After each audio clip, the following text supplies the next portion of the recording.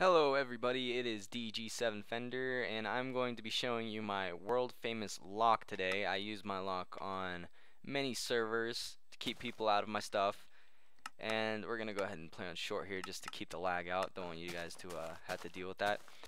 My lock consists of 10 buttons, and these 10 buttons have to be pushed in a numerical order, and there's 5 combinations to the entire lock itself, which will then open this door. So 1, 2, 3, 4, 5, 6, 7, 8, 9, 10. Alright, so I'm going to be speed building through most of this, but I will make sure you get the gist of what the hell is going on, because if you're new to Redstone, you will have no idea what I am doing.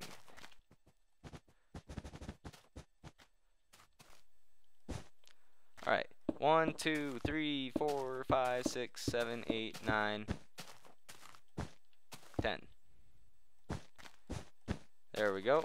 Alright, so basically we want these buttons to all come out right here through redstone torches. And every time a button is pressed, for example when this one is pressed, that redstone torch will turn off. Obviously, if you don't know that much about redstone, you probably shouldn't be watching this video. Alright, what we want to do is align the lines of redstone so they can sit next to each other but don't connect to each other. And to do that, I usually just go ahead and do this, alternate every 2. Put a no, let's put some redstone, redstone, redstone, redstone, redstone, and then redstone, redstone, redstone, redstone, redstone.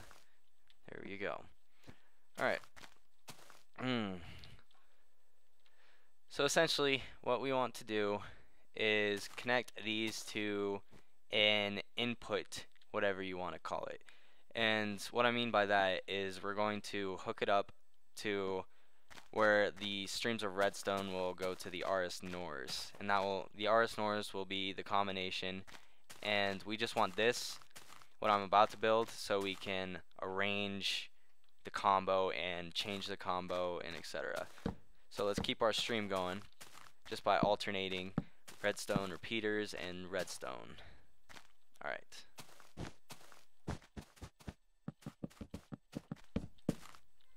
There we go. Now we just want all of them to meet up right at an aligned point with repeaters.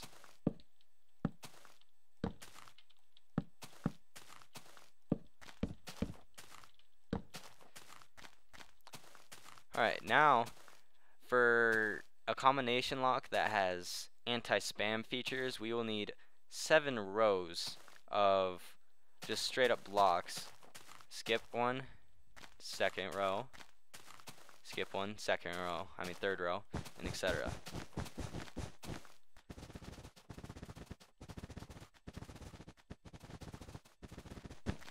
There we go, 7 rows. 1, 2, 3, 4, 5, 6, 7. Now, the fun part is to put repeaters through the entire thing so it will continue the redstone circuit. Like so.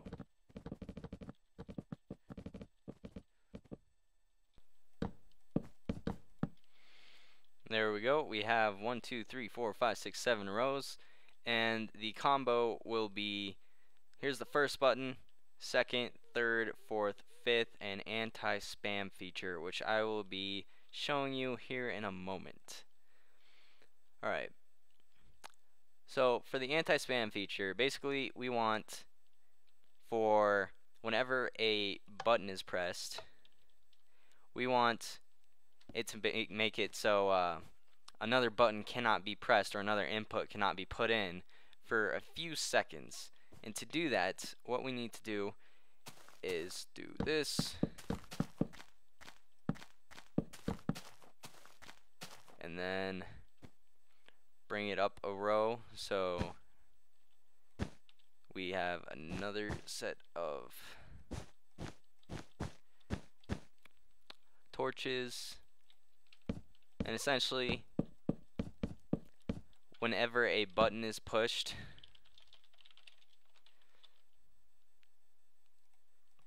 one of those torches goes on.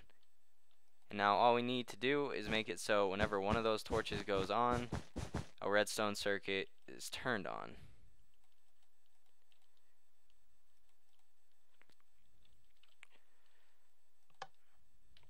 As you can see, that turns on. Alright, now what we want to do is elongate how long that is turned on. And a button stays on for 10 ticks. I have measured it with repeaters. So what I want to do is make it so this goes and lifts this up so the redstone path cannot continue for about, let's say 5 seconds. 5 seconds sounds good. Maybe 3, just because I don't want to keep you guys waiting. Alright.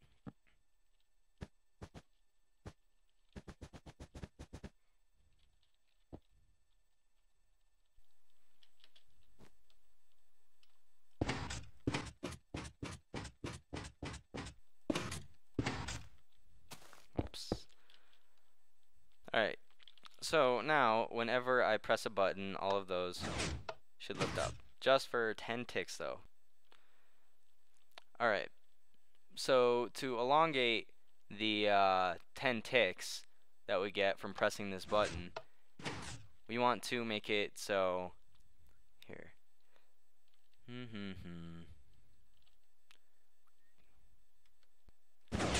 Alright, scratch that.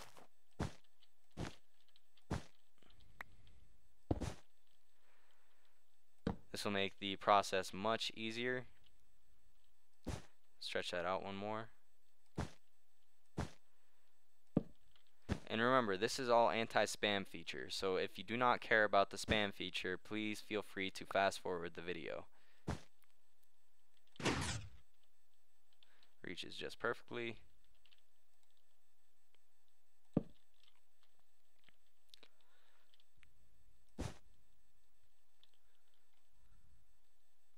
Alright, so now what we want to do is have another redstone circuit go around and last for 10 ticks. And that will keep this redstone torch off for 20 ticks.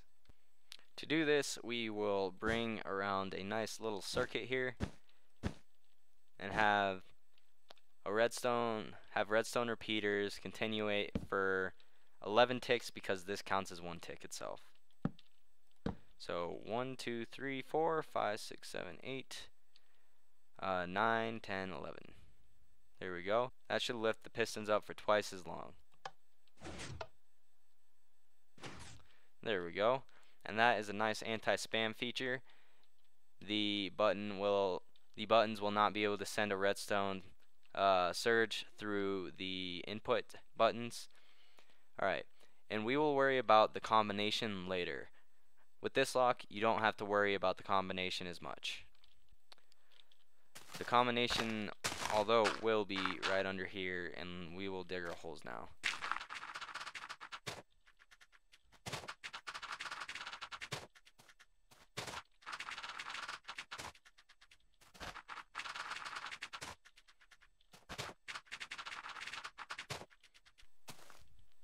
Alright, so why I did that is because when we send the redstone surge, we are going to want it to go towards the back, and it'll activate this one if the redstone block is right here. For example, if there's redstone right there, whatever is going down that surge will activate it, and it will not activate any other redstone on the ground, as demonstrated. Alright, now what we want to do is connect these to the RS NORs, so what will essentially make the combination lock work.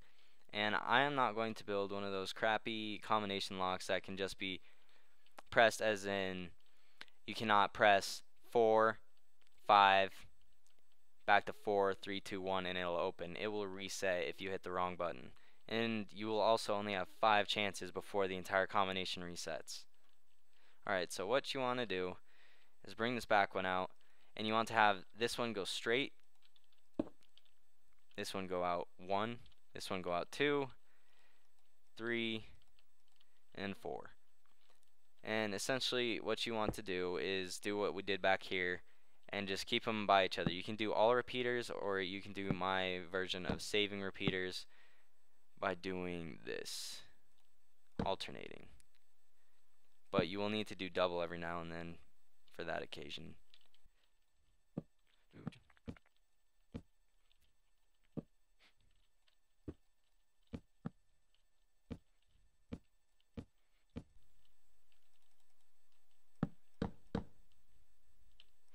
Alright, now that we have that lined up, we're going to go ahead and put a nice stream of redstone down the back here. And that will make it so we will get rid of this, most of it. But basically the buttons you aren't using, there will be redstone here. So say you're not using button number 1. It'll activate this redstone, which will in turn reset the entire combination. So we'll set that up later. Alright, so moving on. Basically what we want is for the first RS NOR surge to go and have one block in between of this to conserve space. And by the way, the entire dimensions of this redstone lock, it's going to be about 35 blocks that way and 25 blocks wide. And that's including the counter I am adding at the end. Alright, so here we go.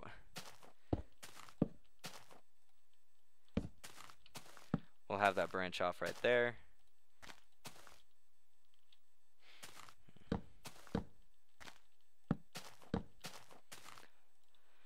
And essentially what you want is to have, I believe, 4 blocks of space in between before you send off your next redstone. So 1, 2, 3, 4, just like that, and have that with each of them. And I'm just gonna go ahead and alternate these real quick, nice and fast.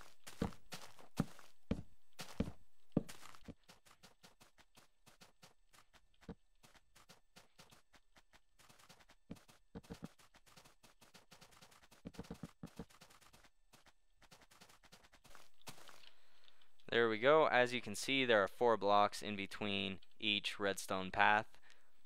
And now what we want to do is stretch them out just a little bit each, and we will add the order, whatever you want to call them. We'll add what makes it so it's order specific rather than being able to just press each RS NOR and then get by easy. Alright, now what we will want is to add in the order process. So we're just going to put that right there. And essentially, when this is locked, we don't want this to turn on. Alright, and we'll make it so if this is activated, here just as an example, this will turn on, and that will just go to the reset bar, and that will reset the entire sequence. Alright, so what we're going to do is we're going to go ahead and do that with each and every single one of these. Have them all start right there. And it'll go until the very last one. So just make this nice eye shape, torches at the end of each. Have that turn off that. Alright, and the circuit will point to the right first and then to the left.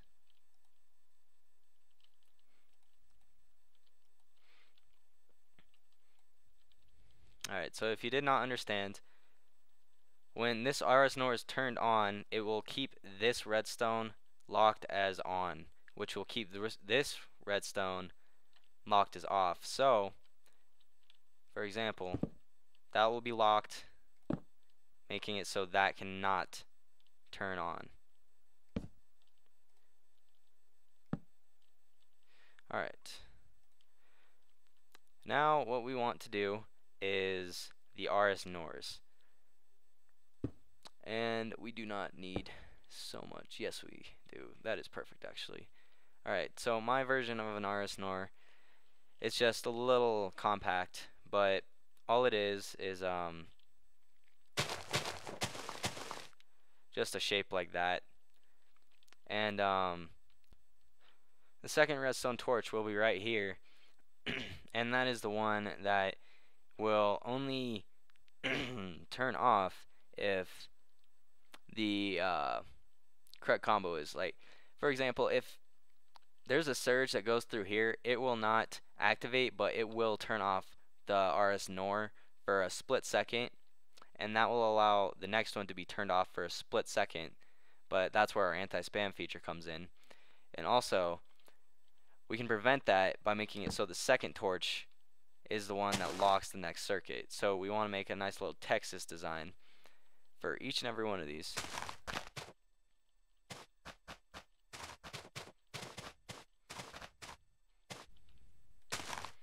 Alright, and now we want to make our RS NORs. If you don't know what an RS NOR memory latch is, it's basically a Redstone design that creates an on and off switch, basically, and you have to turn it off and turn it on with two separate Redstone surges. Alright, make sure you always go with the closest torch first.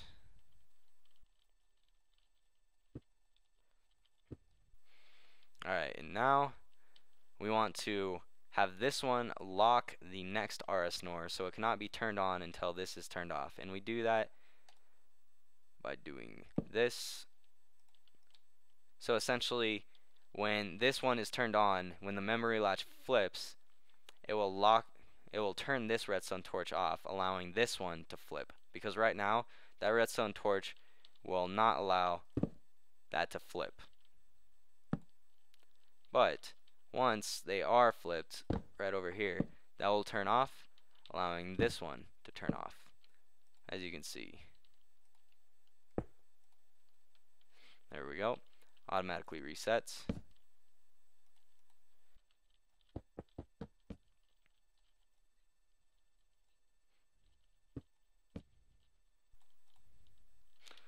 Alright, there we go. I will be right back. Alright, now what we want to do is build a reset line. And the reset line will basically go around and turn all of these back on. And essentially you only need one here, but just for anti-spam measures, we're going to put them on the first three. And that should do just fine. Alright, so 1, 2, 3. And then a nice trail of redstone.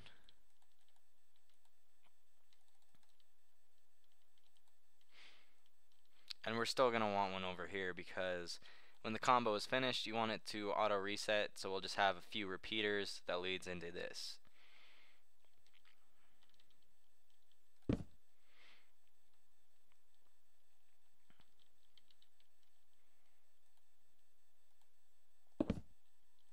There we go. And what I just did there was, like I said earlier, if one wasn't part of your combo, you'd have it right there, and that would activate, and then it would go along with the reset bar and reset the combination. But we haven't gotten to the combination part yet. Alright, now I still have not connected these to the reset bar, and I'm going to do that right now. To do that, all you really need to do is put a block with just some redstone on top, and when this turns on, that redstone will turn on, and we'll go ahead and make it so it connects to the reset bar.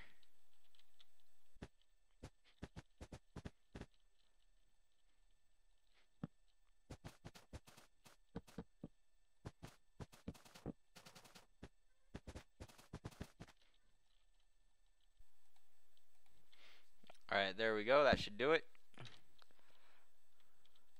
So now whenever one of these gets activated, it will go ahead and send a quick surge throughout the reset bar, resetting the entire combination. And that should do just fine. Alright, now what we want to do is hook up the end, I guess I could say. And we're going to go ahead and replace this with a repeater. And that will go over here and send a very long signal to the reset bar, and this is basically what's going to shut the door. So basically this is going to go in a circle and then eventually turn this back off, and this is also going to go straight over to our iron door over there.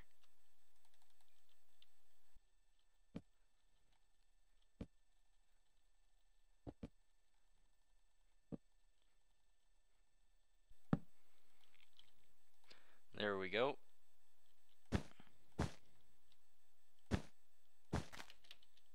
So that will turn on the iron door and open it when the combo is correctly entered. And now we are going to go ahead and make a combination. and this combination will be picked at random. Let's make it 5, 9, 2, 8, 4. I have that written down in a notepad so I don't forget. And remember, this is the first button, second, third, fourth, fifth.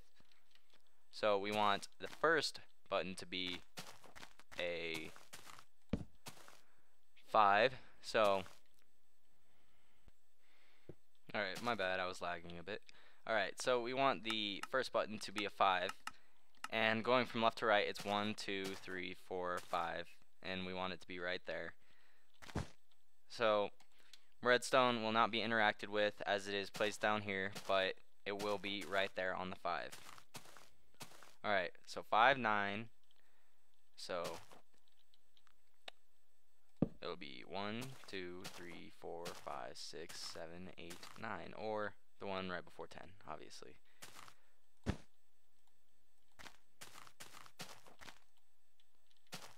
Two,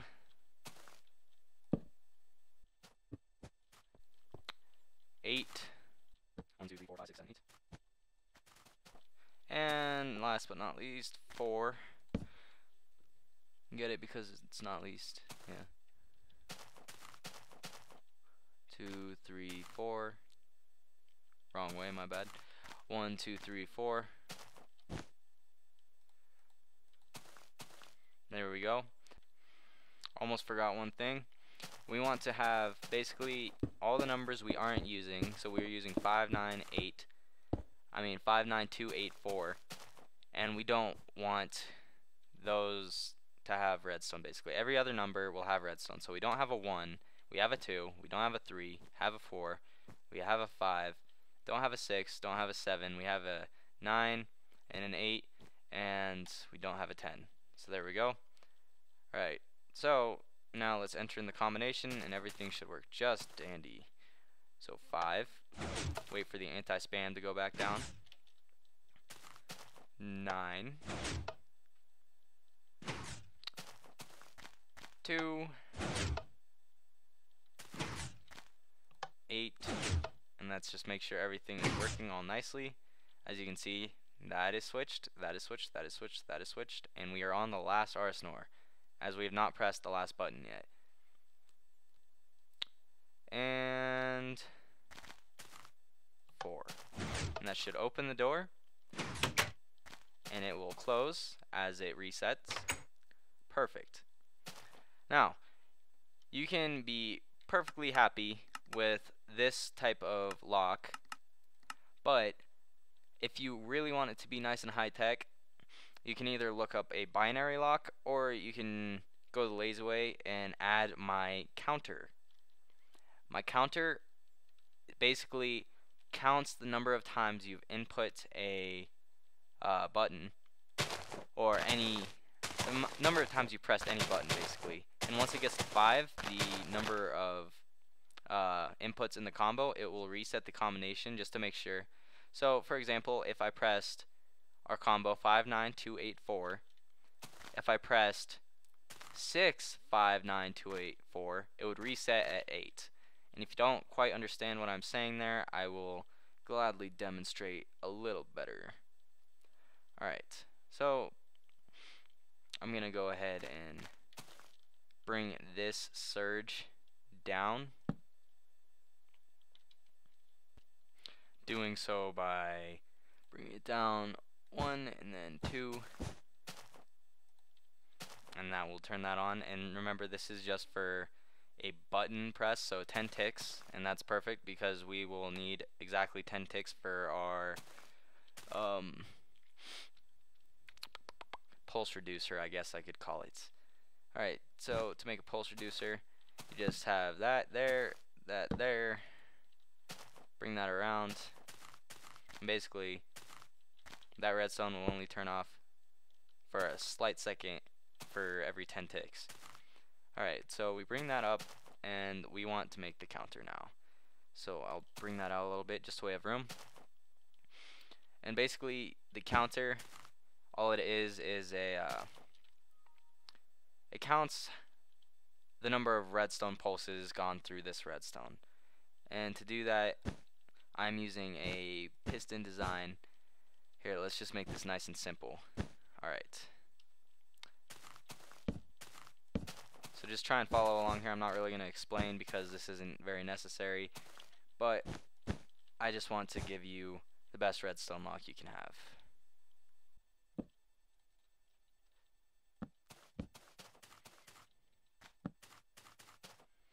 Alright.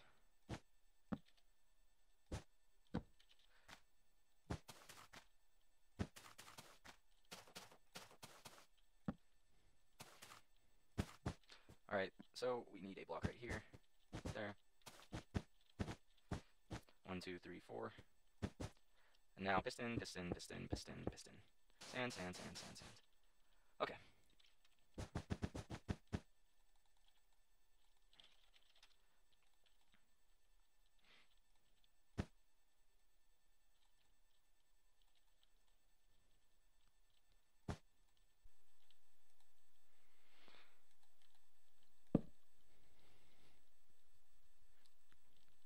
Alright. So as a test, we will put a button right here. Oh geez. No. And that counts 1.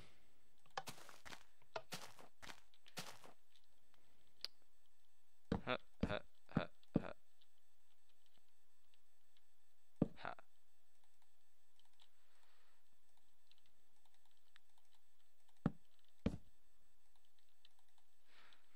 Alright, so it's counted at 1, 2, 3, 4, 5, resets the combination, and resets itself. Alright, so essentially, when we enter in the combo, 5,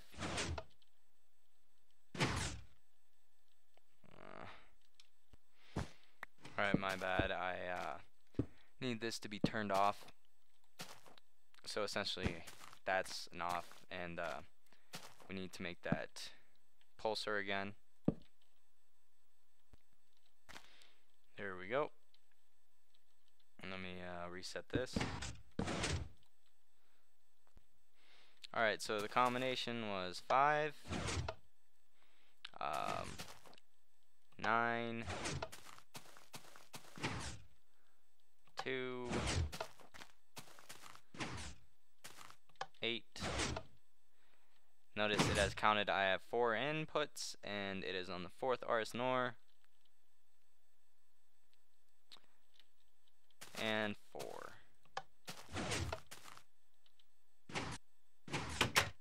There we go.